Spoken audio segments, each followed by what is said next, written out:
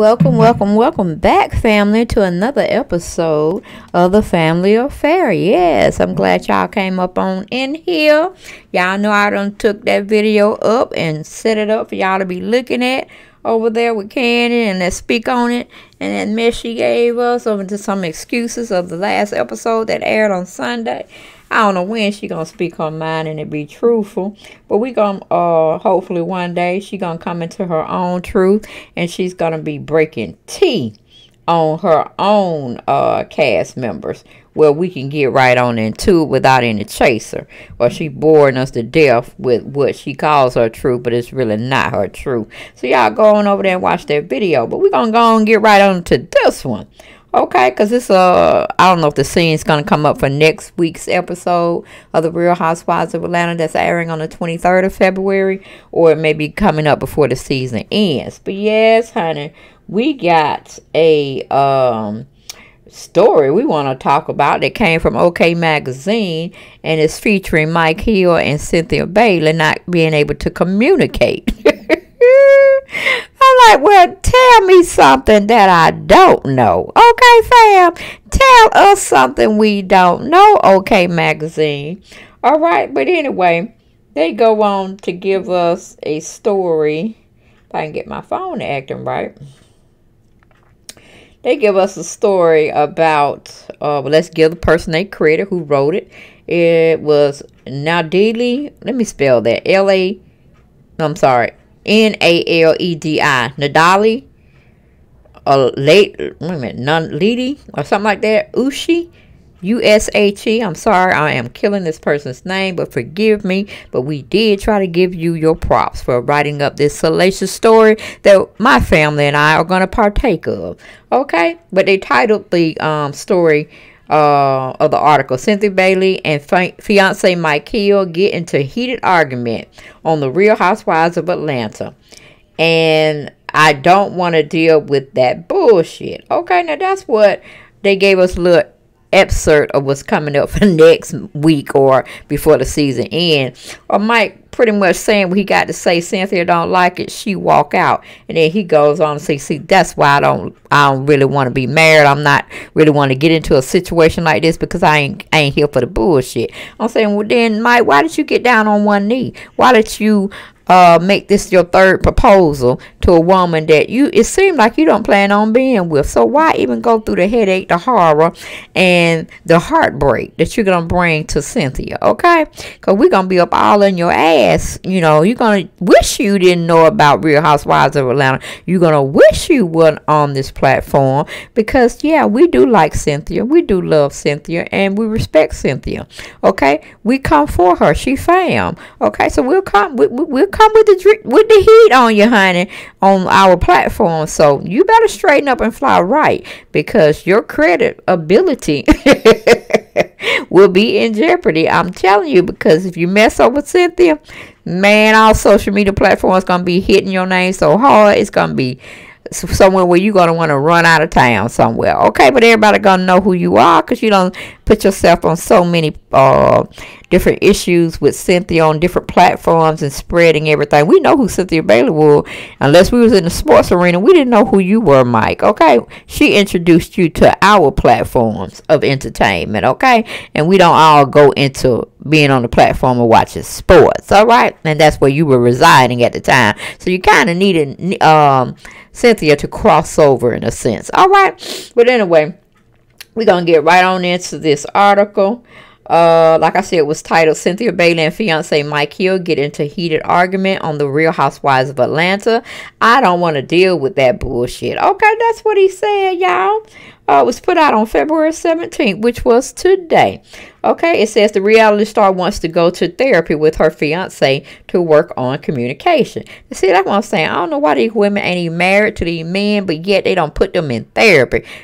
Point and takes, Portia and Dennis over there ain't married, baby mama, baby daddy, and they ain't married, but they in therapy. Okay, where did that go wrong? Now Cynthia talking about she wants to go to counseling with Mike Hill and all of his past garbage baggage that he's bringing up prior to them getting married about, oh, I didn't love my first two wives. And you asking the right question, Cynthia, but you should have been asking that prior to being thirsty to get him to propose to you. Okay? You would have found out a lot of more secrets about him. But now you don't put yourself on a platter where it seems like if you don't get married to him, you'll look like a fool maybe. And if you do get married to him, people still gonna look at you like a fool. But it just is what it is. You have to play the tune to your own pipe of music that you're dancing to, Cynthia. Okay? But anyway, we go on to the article, or into the article. It says Cynthia Bailey and Mike Hill got into a fight on the Real Housewives of Atlanta. I'm going to sidebar and say it was verbal. It wasn't physical. Going back, it says over their issues with communicating. In a preview for the February 23rd episode, the Fox sportscaster admitted he usually walked away during arguments because he doesn't want to deal with the bullshit. Okay, that's what he said. It's in black and white. Then it went on to say on the February 16th episode of Real Housewives of Atlanta, Cynthia, 52, hinted at relationship issues with Mike, 49, in a conversation with Kenya Moore. She said, Mike, he actually wrote this book. It's called Open Mike, and it really talks a lot about his past relationships and the infidelity in those relationships. It's enough to be concerning. Well, Cynthia, like I said, you didn't have to get engaged to this man. This man had already told you he's going to be bringing out a book. He's using your platform to sport this book around, to shop it around for sales to go up. Because, of course, you know they're going to buy it because it's attached to you. And if they find any evidence in there, they're going to be coming on their platforms, meaning vloggers or people just in general. They're going to be talking about it. And they're going to be like, why would you marry a man like this? He done been through too much baggage and drama. But did it show that he has walked the walk, walked the talk, and he wants to be a better man? We all see him, or hell, I see him as an opportunist. But, you know, if you want to come up on your backs of hard work and in the entertainment field and rub noses and elbows with people that you know in the business, if you want to let them come off on you like that, go ahead, do your thing, Cynthia, do your thing, girl. You love it, I like it, all right? But then we go back to the article. It says she then asked Kenya, 49, what are your thoughts on infidelity? And especially going into a marriage with somebody who is being super transparent about it. Honey, you got to watch them folks that call themselves being open mic, an open book. Yeah, why he didn't tell you about all these girlfriends he had? I think it was about 12 of them at that little get-together that he had for you. You didn't know about them many. You knew he had some, but you didn't know they came as in several, okay? So he's supposed to be an open book, an open mic. Don't seem like he's being too transparent to me, Cynthia. Even a blind man could see that, girl. Even a blind man could see that. You need to smell what's cooking in that kitchen that Mike got prepared for you, girl. But anyway, going back to the article, it says the former beauty queen told Cynthia, you asked me about once a cheater, always a cheater. Yes, but you can learn from your past if you recognize the fact that that was recognize the fact that that was wrong and why you did it. And that's what counseling does. Counseling will uncover together why he did those things. Well, I'm going to say Kenya was absolutely right in that, but sometimes in the counseling field you will be finding people that act out. They will show you what they want you to do. Well, they will show you what they want to show you, but then they have ulterior motives to get to another step. So you got to be a very well-endowed type of counselor to recognize when a person's just full of shit and they're just trying to play the role that they are trying to change, but then they're not. You know, he might just be a complete narcissist. You know what I'm saying? He want to play the game. He want to sell some books, and he want to use you, Cynthia, to do it. So we would never know. We just going by on the outside looking in, but you're with this man. Okay, now you were with the best when you were messing with Peter, and Peter was up front telling you what he was doing. He was up front, but see this Mike, he's like a manipulative type of guy. You can see it all in his demeanor and his eyes, honey.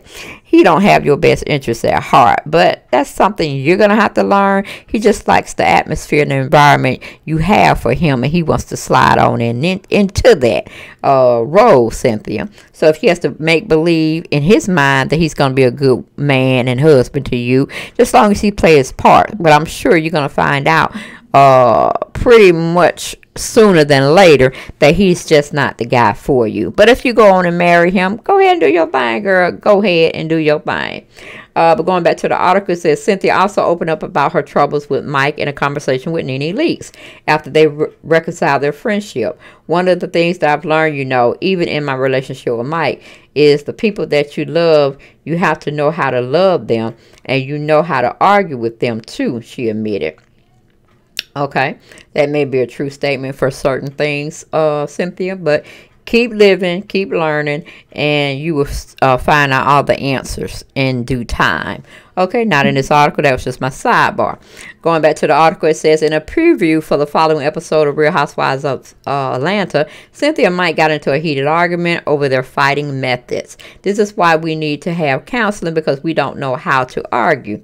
The barber Starr told Mike in frustration, "Oh, you don't know how to argue either," the sportscaster shot back. You see what I'm saying? He playing tit for tat. But my thing is, Cynthia, the object of counseling is not to learn how to argue, okay? It's learning how to communicate with one another. It's more so holding back on what you really want to say because you respect that person, and you know that when harsh words come out, you can't take them back, even though you may explain to them that it came out the wrong way, this, that, and the third, but it will always be there, okay? So it's more so controlling your anger, controlling your tongue, and saying the right words at the right time. Because sometimes silence is golden until you all can get to a place where you can come back to the table and sit down and have a discussion. But no, Mike is going to try to control you. He's like that. And you're going to spend half your time crying on a pillow. Okay, that's all I got to say. It wasn't in this article. That was just self-experience. Okay, I'm talking from what I know.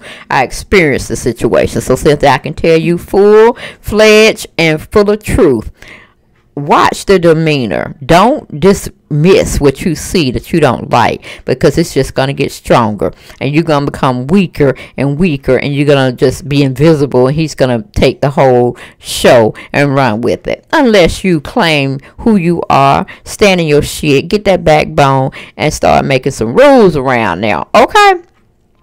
Tell him how to treat you. Show him how to treat you. Okay, so he won't mistreat you. What in this article? Just my sidebar. Get into it. Okay. But anyway, going back to the article, it said, you like to be, oh, I ain't got time for this, Cynthia said while imitating Mike storming out of the house. Okay. You would like to be, oh, I ain't got time for this. Mike, what you got time for, baby? It don't seem like you had time for your children. Because we saw what you did on the last episode prior to the one we saw on Sunday, what you did to your 17-year-old, almost 18-year-old. You talked over her and talked through her like she wasn't even there. And she was hearing all these hurtful things you were saying about her mom, your ex-wife. Did you forget about that? Man, drop him, Cynthia. Drop him, girl. He just getting me heated, and I ain't even with him. Okay, damn, Cynthia. Shit, if he already telling you he ain't got time for this shit, then what you think he gonna tell you once you become Mrs. Hill? Sit your ass down somewhere, I'm gone, whenever I get back is when I get back type of scenario. Girl, what you and Kenya gonna be over there in the same household crying and whining and talking about how bad y'all husbands are when y'all could have did something about that situation prior to becoming Mrs. Okay? But anyway, that's my sidebar. Going back to the article, it said, you like to be, oh, I ain't got time for this, Cynthia said while imitating Mike storming out of the house. When Cynthia was out of earshot, Mike said, yeah, because I don't want to deal with that bullshit. Now you see what I'm saying? Do y'all see what I'm saying? What kind of man is he? They're talking about he done wrote a book and he's a changed man. Girl, please, honey, Cynthia, he's just peddling that book, that sorry-ass book of his. I wouldn't buy it. I wouldn't care anything that would incite me to even look in the book, to think I want to read a little paragraph to see where he was going, because he's showing me he ain't changed. He ain't changed, girl. A spade is a spade, just a different color. Okay, damn. But anyway, going back to the article, it says the couple appeared to have tension because of Mike's book. On the February 9th episode, Cynthia grilled the sportscaster's friends about his past, in which he cheated on his 2 ex-wives and girlfriends. See, he didn't just cheat on his ex-wives. He cheated on his girlfriends. Girl, let that man be a bachelor. Let him be a solidified current and future bachelor, okay? Because he ain't worth the dime and the time for any true woman out there. Okay, just saying, Cynthia, my sidebar, girl, my sidebar. Going back to the article, it said in front of his daughter, Kayla might claim that he never truly been in love until he met the Real Housewives of Atlanta star. Of course he gonna say that because he's trying to milk Cynthia's platform for as much as he can get and get out of it so he can build his own empire. Okay, and she be an X, meaning number 3 X. Okay, going back to the article, it said the couple appeared to have well, I'm sorry, it said well, shit, that was it of the article. Let me see if they got something, if I play this video, this audio for you all, if it's talking about anything. Come on, come on, come on. Well, my phone is buffering. I don't know. That's why we need to have counseling, because we don't know how to argue. Okay, that was a little bit, but I don't know. Oh, you don't know how to argue either. You like to be like, I ain't got time for this.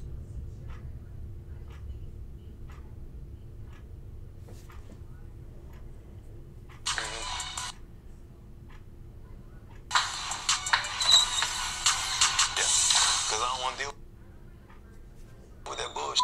Do you want me to reach out to Craig? I feel very uncomfortable being in an Yeah, so that's basically what it was. It was kind of buffering. But if you really go to okmagazine.com and pull up the article that was titled Cynthia Bailey and fiance Mike Hill get into a heated argument on the Real Housewives of Atlanta, I don't want to deal with that bullshit. And basically they had gave us a preview for next week's episode that's coming up, and it's pretty much what they were showing us or what he said. Cynthia was giving us a little example of how he says what he says and then he walks away, and then, you know, he just made his comments about he just didn't want to deal with the bullshit. So I'm like, that's what marriage is all about. That's what being in a committed relationship is all about, is getting to know your partner's ways, to see if you can pretty much be around it and want to be around it, you know, understanding each other's ways and attitudes, so you can come back to the table when you have little spats or whatnot and say, I'm sorry, you know what I'm saying? Definitely not going to bed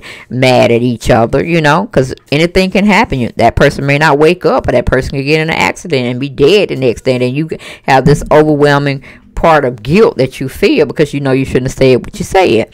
But honey, that man is showing you, girl, he's showing you all day every day what he about, and you just not looking, Cynthia. You're not looking, and can't nobody save you from this situation, honey. You got to save yourself.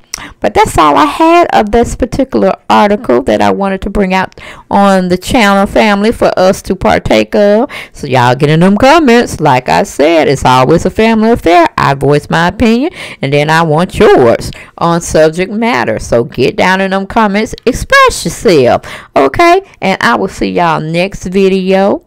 And y'all be blessed, and y'all make sure y'all share my videos, like my videos, and tell people to come over here and subscribe so we can get more family members up in the house and we can interact with one another. But other than that, peace and blessings, and I will see y'all next video. Good night.